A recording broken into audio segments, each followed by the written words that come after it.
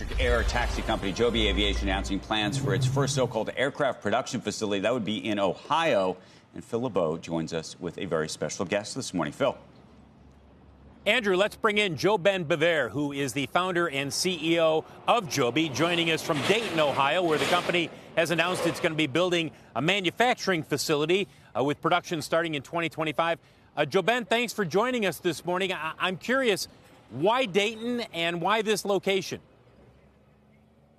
Good morning, Phil. It's incredible to be with you. I'm here in the Wright brothers' home, and the Wright brothers made the impossible possible, and they brought aviation to us all. And it's incredible to be here in Dayton, to be selecting Ohio for our first scale manufacturing facility. Dayton is home to Wright-Patterson Air Force Base, where the Air Force allocates more than 40% of its funding. It's also home to an incredible aviation workforce. Ohio provides more parts to Boeing and Airbus than any other state.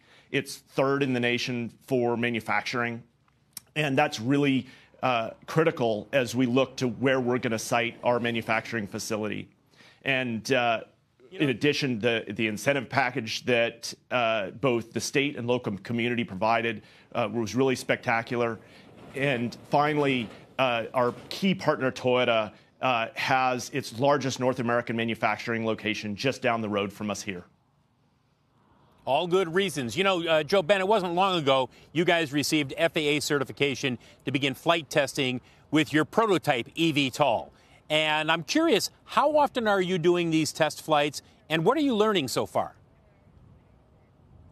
Yeah, we are flying regularly and making really spectacular progress. And since we last talked, we rolled our first aircraft of our pilot manufacturing line in Marina, California. It really demonstrates the momentum that we have as we are scaling this technology. And we're so excited about the progress we're making on certification with the FAA. The FAA is really hitting its stride and providing us timely responses, including approving multiple area-specific certification plans. As a company, we are really leaning into the next phase of certification, which is testing, and seeing incredible momentum there.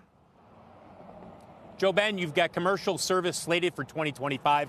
Do you still expect most of the early air taxi rides, if you want to use that term, to be to and from airports, or are you expecting it to be in other urban locations, maybe not necessarily going to an airport?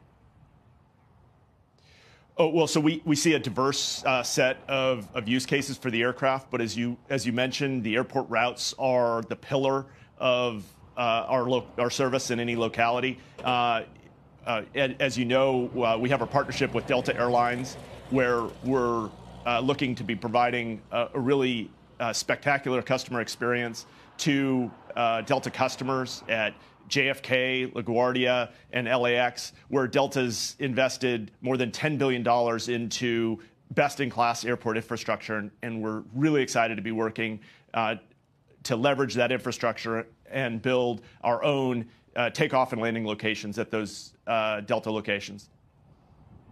But, JoeBen, you've heard the criticism.